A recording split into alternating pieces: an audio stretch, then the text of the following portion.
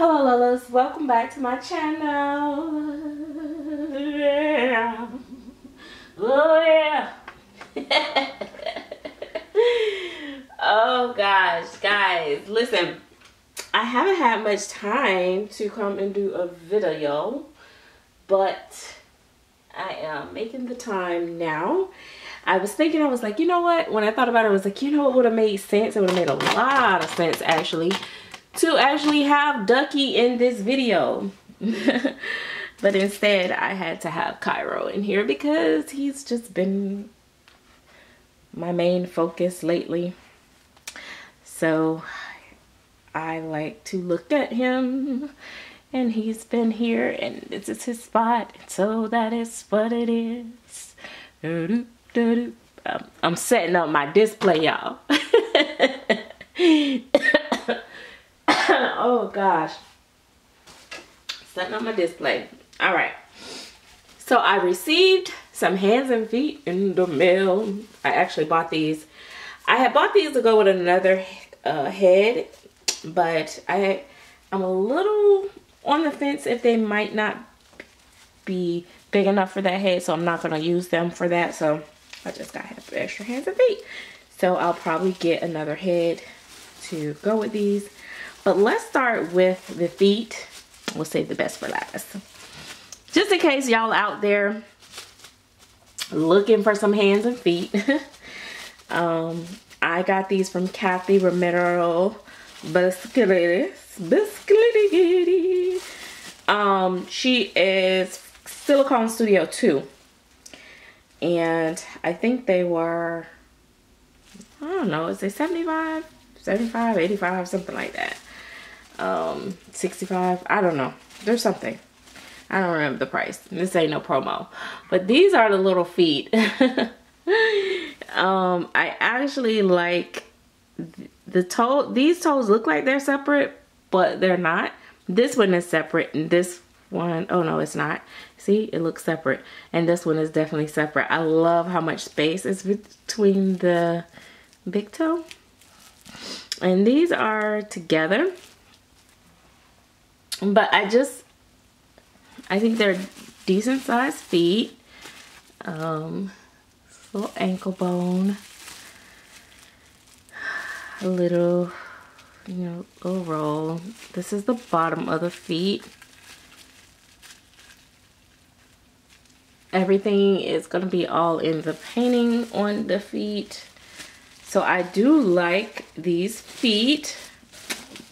So they were fit a newborn size baby, probably up to probably like a 19 or 20 inch baby, I think, depending on the size of the baby.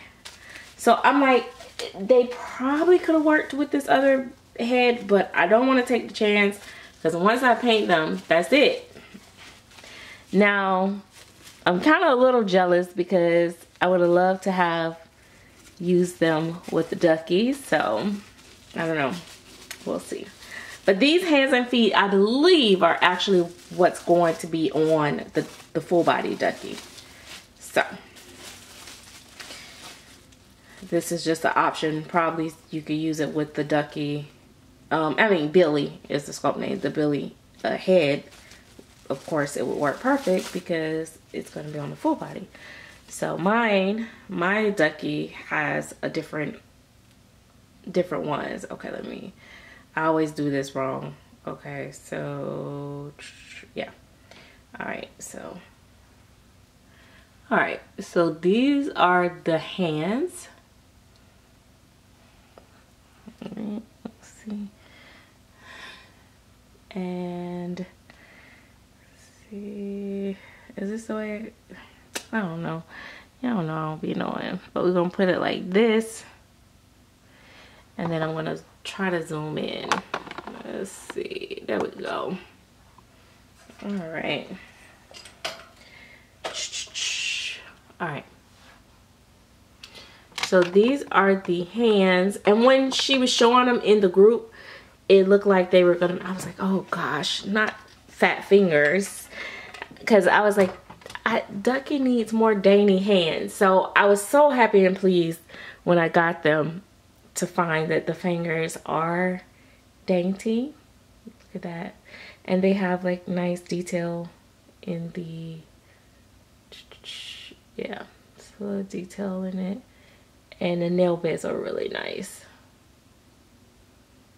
Hold on, come on. I hate this sometimes that this thing does this. Ugh. Okay. But this is the nail beds are really nice. The nail beds are also nice on the feet too. So this is the, there we go.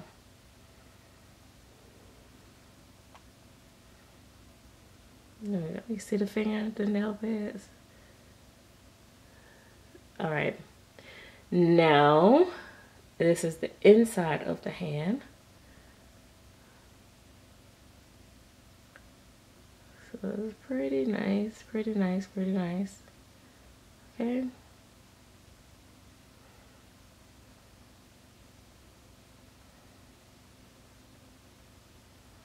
All right.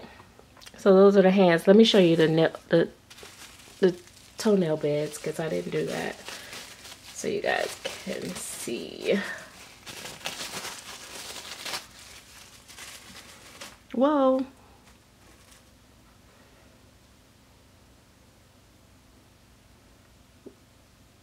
Pretty cool, huh?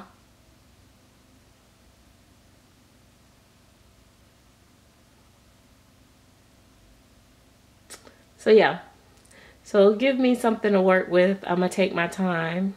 I got me some smaller brushes and try to give the toes a lot more detail. So when I paint these feet, hopefully I can put in a lot of detail and make them really pretty.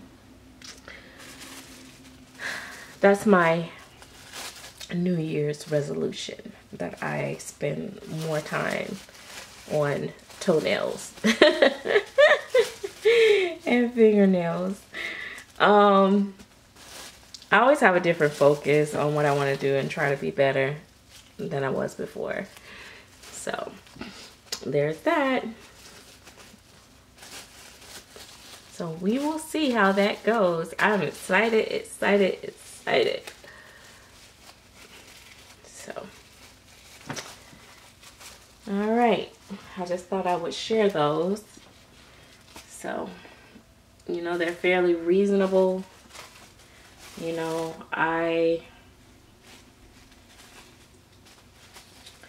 always say that I really love that their pricing is reasonable and you don't have to totally break the bank. And it matters a lot for people like me because I don't do custom, so a lot of times I have to pay for these kits and this stuff up front, and that's a lot of money sometimes that, you know, you just have sitting and you don't get reimbursed your money until it sells. So it kind of sucks sometimes when, you know, the kits are very, very expensive. And don't get me wrong, you know, sometimes the kits are worth every single penny that is spent. It's just that, you know, when you have to pay it up front, sometimes it's like, you know, spending $3,000 on a kit is not easy to just be like, oh, well, I'm gonna spend $3,000 here, another $3,000 there, another $2,000 here, and I'll just let $10,000 sit until hopefully I get a chance to paint it and sell it. And you know what I mean? It's a lot of investment. So if I could keep the cost down up front, it helps. But you know, of course, I'm not going to invest in just anything. I'm only going to invest in things that I find value in, or I feel like I can work with, you know, with my skill level, because everybody have different skill levels. Some people can paint, you know, bubblegum and make it look good, you know what I mean? But I still got work to do. I don't feel like I'm to that point yet, but I do my best. All right, guys, thanks for watching. I hope you guys enjoyed the quick little review, and I will see you guys later. Bye bye.